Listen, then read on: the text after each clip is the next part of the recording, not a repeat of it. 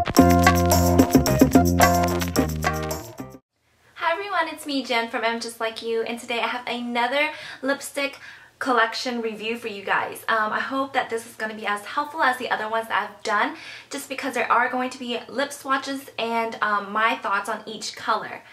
These are very comparable to the Revlon lippers. These are the Maybelline Whispers, and when I saw these, and I know that they came out so that it can be in competition with the Revlon ones, I had to pick it up to share it with you guys. Comparing it to the lip butters, the consistency isn't as great and creamy since it is a lip butter and this one's more of a lipstick. But this one, I would have to say what's better than the lip butters is that they have a great color selection. I think all of the colors in this collection is very wearable, as well as it's extremely wide range of colors. So I know for sure you guys will find the perfect colors for you, either if you like mauves to nudes and berry to reds. So I am really excited about the color selection because once I purchased them all, it was really hard for me to pick which one is my absolute favorite, just because I literally love almost all of the colors. For longevity wise, this one isn't as great just because it doesn't have that creaminess that's going to stay on your lips. This texture is a little bit more powdery, so it doesn't give you that sticky feeling if you don't like that. But for me, I think anything that's more creamy and more sticky in a way, it's going to stay on your lips much better. This one is more of a powdery consistency. You can feel a little bit of a grittiness when you're applying it, but overall it does moisturize and it doesn't accentuate my crevices or, you know, my wrinkly lips like I always say. This one, I think if I had to pick, I would say the lip butters formulation is still my favorite, but this one, the Whisper, I just think that their colors are great. The formulation isn't consistent throughout the whole entire collection, so there are going to be some colors that are going to be better than the others. So let's just get started with the colors. So the color system is actually numbered from in increments of 5. So I have number 5 to 100, and of course there is going to be names. I'm going to post all of the names and the numbers as I am talking about each color. Number 5 is a nude, and it's actually a very beautiful warm nude. I don't compare this one to the Revlon Creamsicle Lip Butter just because the other one I found it to be a little bit more draggy and you can see a little bit of the dryness, but this one I think is much more better in formulation for nudes just because it does apply well. It's more wearable if you don't have pigmented lips. So on me it might look a little bit more chalky, but I do think that it is a pretty color and I think it's going to be more flattering for a lot more people if you are looking for a nude. Alright, number 10 is my least favorite of the collection. This is extremely chalky and white on. I think the formulation was not that great. It's more of a cooler nude than the number 5. All I can say is this one was not my favorite, and I don't know if this could actually look good on anyone or if anyone wants to wear it by itself just because it isn't flattering and it can make you look coarse-like. Alright, so number 15, this one is a little bit more of a nude that has an undertone of a little brownness in it. So any nudes that have a little bit of brownness, I think it's more flattering on those who have pigmented lips just because it just lightens your lips, but it isn't going to make it look chalky. This one has a little bit of shimmer in it, but on your lips I can't really see the shimmer. This one is much more pigmented than the last two, and if I had to pick between all of the lighter and nude colors, this one would have to be my favorite. Alright, so speaking of favorite, the next color is more on the mauve side rather than a nude, but this one is one of my favorites, definitely. This is called Mocha Muse, and I really like this one just because it is a creamy color. It has mauve in it, so I think it's much more flattering against your skin when you are wearing a lighter color. This one just lightens my lips yet gives me color at the same time. So I like that about nudes and lighter colors just because you don't want a lighter color just to wash your whole complete face. This is a color that I would pair with many of my smoky eyes and probably wear it on an everyday basis if I wanted to tone down my look a little bit. Alright, so the next color, number 25, is a pink nude, and this is more on a purple base in my opinion. I think this is going to be absolutely gorgeous on those who have cooler skin tones that are more fair. This one has a purple base on it, so if you do have some pigments in your lips that are darker, I think this is going to kind of not be as flattering. But I do think that this is a great color for those who wants to wear like an everyday color, but they are not used to wearing too much lipstick or too much color. This is probably going to be one of those more favorable colors for a lot of people, just because it's, you know, the safe blushy color. A really gorgeous color. I tried this on my friend, and I think she loves corals, but she absolutely loved this just because it was a coral that is intertwined with a pink. And this is really, really, really cute. And it is pigmented enough so you don't have to go over your lips many times. So this one, in my opinion, the formulation was perfect. So I know for sure this one's going to be selling out off the shelf. So if you can get your hands on this, or you think you might like it, I definitely will suggest you to try it out. Alright, so number 35 is a more white base type of peachy color. I think this is much more of a spring color. It has a white base on it that can cause it to look more chalky if you do have crevices in your lips, but I don't think that it isn't wearable. For me, this reminds me a lot of the formulation for YSL, the ones with the beautiful packaging. I can't think of the name right now, but I will put it right here for you. I think this is a very similar effect, yet this one I didn't find it to last on the lips very long, just because it does have that wider base to it. So when you put it on and you talk a little bit, it does settle in the crevices, and then sooner or later I feel like it does kind of come off. So this one isn't one of my favorites, but if you are looking for more of a younger, fresher coral color for the spring, that is a color that I think is going to be popular. And number 40, in my opinion, is very similar to the Revlon Lip Butter in Tutti Frutti, but this one is much more wearable just because it has more of a red rather than more of an orange, and the pigment isn't as intense.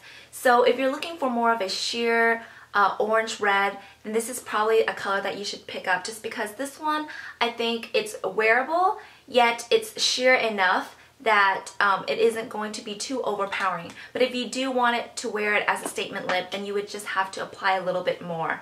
The pigmentation for that one I think is just perfect for that color. Alright, so for the next color, which is number 45, this one is very bright, as you can see. It's a warmer red pink. I wouldn't say it's red, because probably, as you can see in the packaging, it might look a little bit red, but it's more on the pinker side. I think this one would be great on cooler skin tones, and it's a fun color. It reminds me of the L'Oreal Caress one that is in the sequence color that I wore in my video, but this one, I think the pigmentation is a lot better than the rest of the collection, but it could have a little bit more of an improvement. Alright, so for number 50, this one's even more pink than the last one. It's very vibrant, and I think this one is more of a jelly-like type of finish when you have it on your lips. This is going to be a great color for the spring and summer, just because it's a nice pop of color. I definitely do suggest this as a statement lip rather than if you were to have like a smoky eye and applying this color. It can be wearable for a more dramatic look, just because it is a little bit sheer, but I wouldn't suggest it, you know, against a more dramatic eye. I do think that it's better for just a really nice stain on the lip. 55, in my opinion, is the sheerest of them all in pigmentation wise. When I saw this in the tube, I was like, oh no, it's another white base type of color, but honestly this isn't a white base. It's actually really creamy, and when you apply it, it just enhances your lip color. I do suggest for those younger viewers of mine, those who are in their teens and haven't really gotten into makeup or doesn't really like a lot of color, this is definitely something I would pick up, just because it gives you a little bit, just a little teeny tiny tint, and it's moisturizing, and it's a nice color to reapply without a mirror. Alright, so moving on to number 60, we're going towards the pinks now, and this one is a definitely true bubble gum pink. This is going to be popular, I think, for those who love Barbie looks, I know like anyone that loves the Friday color by MAC is going to love this one just because it's more wearable, again, because it's more sheer, but you still get the same effect. This one, in my opinion, has a little bit more purple in it once you put it on your lips, but I think it's going to be more wearable for those that have cooler skin tones rather than those who have warmer skin tones. This one is much more pigmented, so if you do love your pinks and you're more confident wearing color, then this one is probably something that you're going to love. This is going to have more warmer undertones, so it's going to be much more flattering.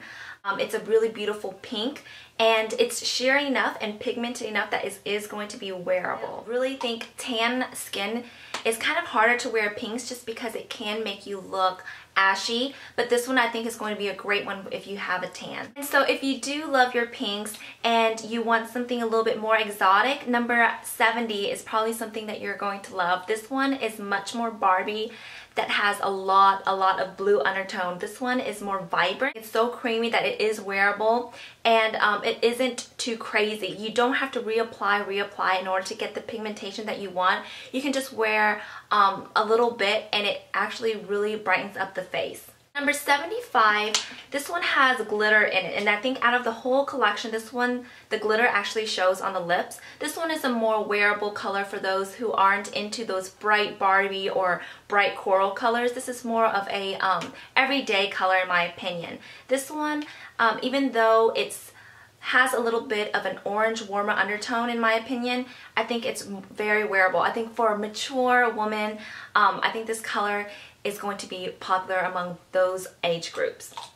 Almost done, so bear with me. Number 80, this one is very comparable to my other favorite from Revlon lip butter, which is Pink Truffle. This one's a little bit darker, a little bit more brown, and it does have a little bit of a red undertone to it. My lips, but better with a little darker twist. So this is a great color for the fall and winter if you don't want to go too dark, just because it is kind of like your lip color. I think this is a great color. Again, it's one of my favorites. 85 is another one of my favorites just because I do love that vampy trend, but this one isn't too vampy. It's not too dark. If you do like to try out those types of different darker lip trends, but you kind of don't want to commit to either the price of a lipstick or commit to the pigmentation and the deepness of the colors, this one is probably going to be better just because it is more sheer and more wearable. Again, this is one of my favorites just because I think it's a gorgeous, gorgeous color to wear against from fair skin to darker skin tones to just medium skin tone. Number 90, this is more of a very purpley color. To me, it's very lilac. In my opinion, I couldn't wear this just because, again, any lilacs that has a white base isn't going to be flattering on warmer skin tones, but I think for those who love nude colors and want more of a pop of color that is like a lilac or a exotic color, then this is probably something that you're going to like. I noticed that a lot of people that like nudes are going to like lilac colors just because it's a different color that is still has that white base. For me, this one was a little chalky, but not too much, but it's very blue based, so definitely better for those who have cooler skin tones. Number 95, this is Matte from Magenta, and this one is a very purple berry with pink glitter, and to me the pink glitters you can't really see on your lips, but you do feel it when you apply it. This is very pink on the lips, but I think this is great for cooler or warmer skin tones. Any color that has more of a purple tint is going to be harder to wear for those who have warmer skin tones, but this one, because it has more of a berry touch to it, it is more wearable. Alright, so for the last color, this is number 100, and this one looks really dark in the tube, but actually it is not as dark as number 85. Again, remember, as I was saying, number 85 is the one that is most pigmented out of the whole entire collection, and this one you assume that it's going to be dark, but actually it's very sheer. So it's a deep berry color as compared to number 85, but this one I think is much more of a wearable darker color just because of its sheerness. Again, if you are trying to find something that is like a regular lipstick, with just a little bit of hydration, then probably number 100 is not for you just because it is too sheer. So that is the complete collection that I purchased from number 5 to 100. I hope you guys enjoyed the review and that you found it helpful. If you have any questions regarding the review or any of the colors, then of course please ask me and I'll try my best to answer your questions. I hope that you like this review, and if you want to see more lipstick reviews from the drugstore, then please like this video and I will see you guys in my next video. Bye!